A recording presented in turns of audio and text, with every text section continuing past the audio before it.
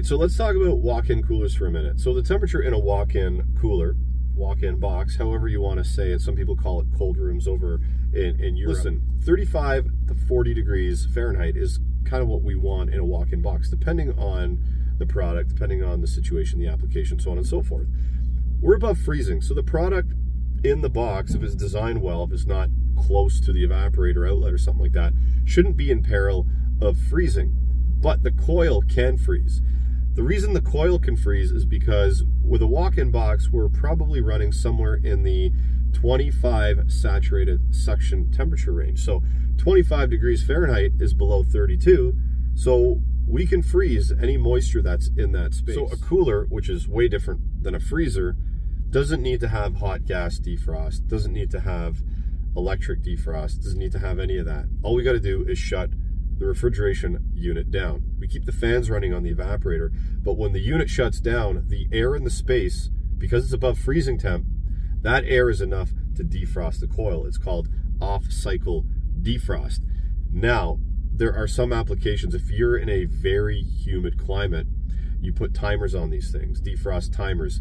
Shut the machine down for a certain amount of time, dependent on the application, where you are, how many people are going in and out of the box. All of that matters. The activity in and out of the box matters because the door opens and closes. Every time it does, we get some infiltration of air and moisture into that box. So in humid climates, a lot of times you're going to see timers that just shut the refrigeration side down and allow the coil to defrost just with the fans moving the air that's above freezing across them. So where I am in the Toronto area, we're humid maybe 3 months of the year where we have some real heavy humidity. Now, most of the coolers I work on, or I'll probably go on a limb and say none of the coolers I work on have defrost clocks on them because we're not humid very, very often. And the units are cycling off. That ice is defrosting within the time that they're actually down because that air is above freezing, moving across the coil. It's defrosting any sort of buildup of frost from that off-cycle defrost without the use of timers, just using the thermostat to shut the thing down when it's at set point. Now, that being said, I have come across coils that have frozen where there was nothing wrong with the actual machine.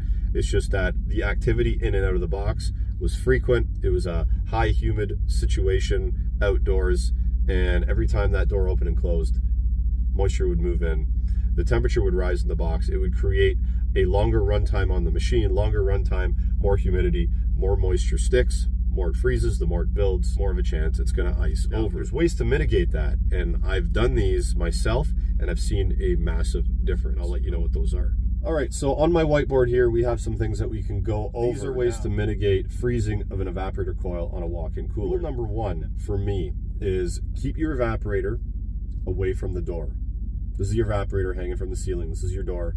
Now, if your evap was up here, as soon as the door opened, we would have some infiltration, moisture air getting sucked right through the evaporator. So keep your evap away from the door. Rule number two, keep your sensor on the return air side. If your sensor is over here, it's going to be measuring the colder air coming off the evap, and it's going to cause your system to run funny, short cycle, so on and so forth. Keep your sensor on the true return air of the evaporator. This is super important, guys. Door curtains. I've drawn them like this just because I'm not an artist. Door curtains, guys. As soon as that door opens, without the curtains, all of that air and moisture is going to infiltrate. With door curtains there, it's only going to infiltrate past the openings that a person walked through, or a fork truck drove through, or a pump truck or something like that. The rest of the door will be covered by the curtains. So you're reducing the amount of moisture and warm air that can actually get inside. All right, now I've seen doors open, and if the door curtains are heavy enough, they can hang there and maintain the temperature within the box because the door curtains are not allowing any of that cold or warm air to infiltrate. Okay, and the other thing that we can do is maximize our temperature range on our thermostat. What do I mean by that? To maximize the range of the thermostat, we first need to know the range of the product that's in that cooler. So every product can be stored at a range. So let's say the range of the product storage is 34 to 40 degrees Fahrenheit. Anything below or above that, we're in jeopardy of damaging the product. So to maximize the thermostat range, we want to go as low as possible on the thermostat setting. So let's say we're 34 is our product range. Maybe we want to bring that to 35 all right? And then we have some leeway before we hit 34, so we don't drop below that. And then what we want to do is set the differential on that to as high as we possibly can. All right, so we don't want to go over 40, so maybe we want to turn the machine on before it gets to 40, maybe 38 or 39. These are things that you're going to have to play with and experiment with, but maximizing that range. What we'll accomplish by doing that is having the longer runtime of the equipment, and then when the equipment shuts down, the longer runtime of the off cycle, allowing a lot of that moisture to start to melt. Along with maximizing the thermostat range, making sure your evap is furthest from the door. I know there's going to be applications where the install is there already and you can't do anything about it, and the customer's not going to allow you to move it.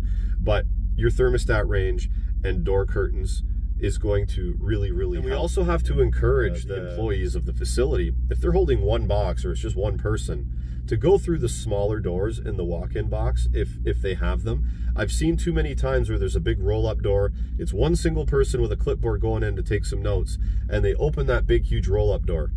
They let all that heat and moisture in. That is such a waste of energy, and it's going to cause the unit to run harder, run longer, and potentially cause ice issues. Now, we've talked about some ways to mitigate ice on a cooler evaporator coil. Timers for one, door curtains, proper installation of the sensor and the evaporator, and maximizing the range of your thermostat will all help with this, okay? So, guys, I hope this helped you guys. I hope you learned something. Like, subscribe, hit the bell to the channel, guys. There's going to be more coming. Happy HVACing.